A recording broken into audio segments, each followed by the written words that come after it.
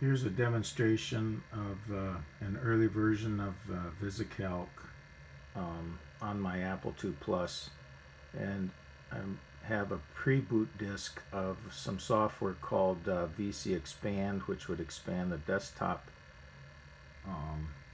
into a Saturn card. I happen to have a Saturn 128K, and it also makes use of the 16K language card as well. Disk 1 has the expand disk in it, and disk 2 has a copy protected VisiCalc. So first we boot up the pre-boot.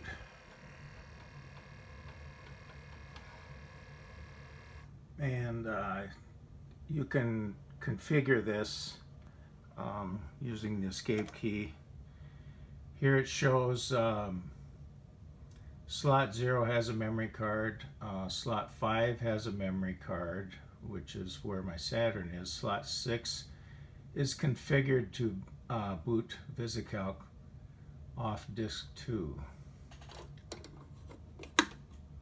And if I press return, it will launch VisiCalc off of disk 2. Upper left shows it's booting in 16 sector mode. It takes a bit. And here we have VisiCalc. In the upper right corner is the available desktop. And as you can see, it is now expanded to 161K. Normally, you get maybe 30K or so. I'm not sure, but yeah, that's quite a boost. And the program is functioning.